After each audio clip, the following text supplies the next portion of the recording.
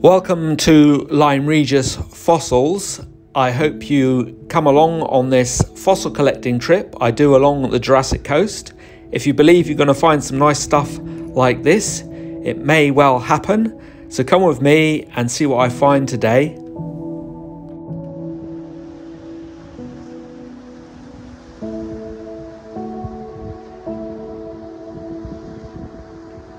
Let's go fossil collecting.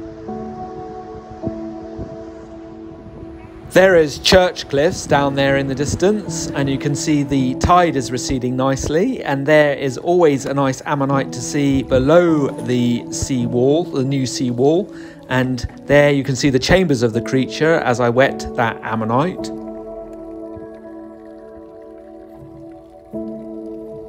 Well, I've got a lot of room between me and the dangerous cliffs by being out at the edge of the sea, walking along, and I'm going to get round this big, large mudslide. And here is a bottle you can see, and it's melted. The old Victorian bottle dump caught fire. They called it the Lyme volcano, and the bottles melted at over 1,000 degrees C.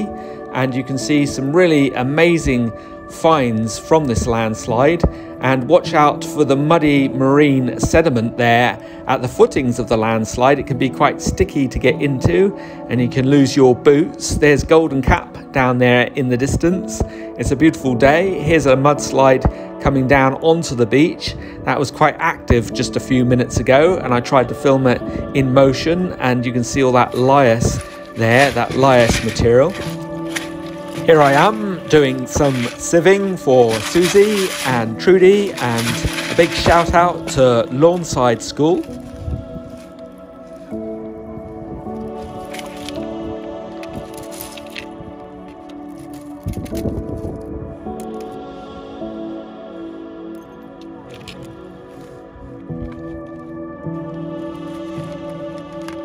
Well, that iron pyrite ammonite is not very well formed there, you can see.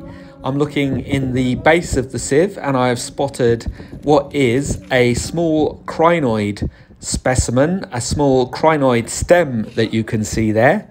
And I've hoiked that out. That's a nice piece to take home. I'll probably put that in a bit of fresh water to soak the salt out.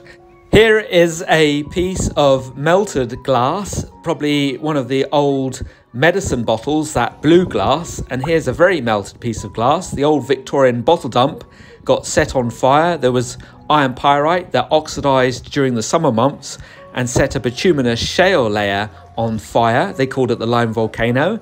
And here is the iron pyrite that you find on the beach. It is prevalent in places.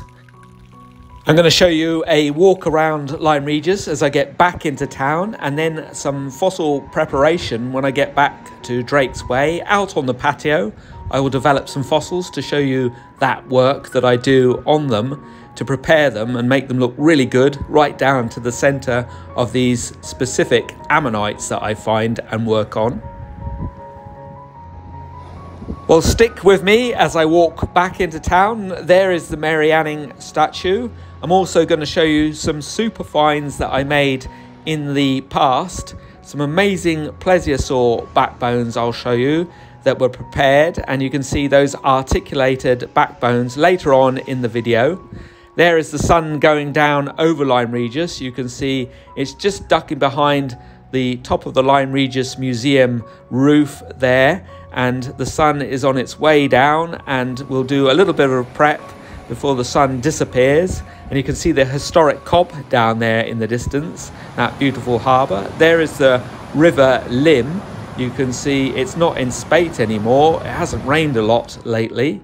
And down there in the distance, I'm going to show you now the Golden Cap as I pan round. That's the highest point on the south coast, 191 metres. And the National Trust have been digging up there in some Bronze Age man barrows and worked out when Bronze Age man was up there 4,000 years ago, it was a heavily wooded land 1.5 miles out to the sea. So that's a lot of erosion that's gone on along the Jurassic coast, eroding out ammonites like this. Look at that ammonite there, shaved down so you can see the internal structure in that ammonite, and you can see those in the walls as you walk along down along the Marine Parade. Those two ammonites are a lovely feature down there. So there's the sun going down over town, and I'm going to take you now and do some fossil prep out on the patio, right down in town itself, in Lyme Regis town. Let's pyrite, prep, and let's just see there. There's a seagull come to keep me company. That's a bit of a surprise, gave me a bit of a fright. Here's an ammonite. This one's called Plesiosaur. I'm going to prep the middle out, and you'll see with this hardened steel pin, as I push through that muddy material, the center there will start to be relieved from the muddy muck that was on top of it. And I'm just going to scratch the rest off with my thumb, and you can see that perfect pyrite ammonite, the male of the species, Plesiosaur, we've got there. That's really a nice big one too. They don't come much bigger than that. And here, with a good old starfish in the background, is my fossil find, which is a Plesiosaur articulated vertebral column there. Those articulated Plesiosaur backbones, really nicely formed.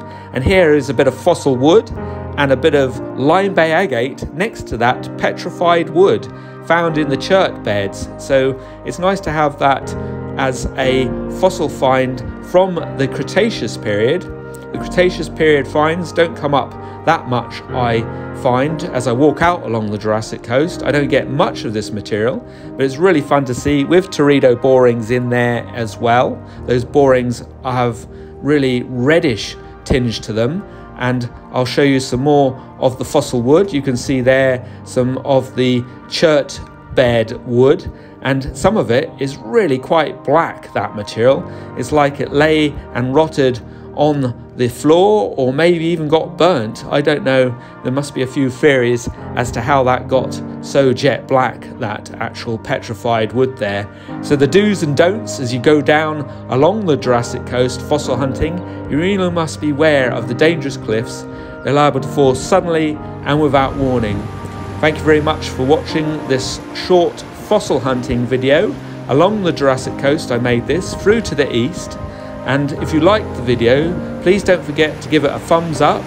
It's free to watch, so give it a thumbs up if you like the video, and don't forget to leave your comments in the comment section below. Thank you very much for watching, and see you guys in the next one. I'll make another fossil hunting film soon when the weather gets good, and I head out collecting down through to the west of Lyme Regis. I'll go heading out towards Pinay Bay. I'll be looking there for some fossil wood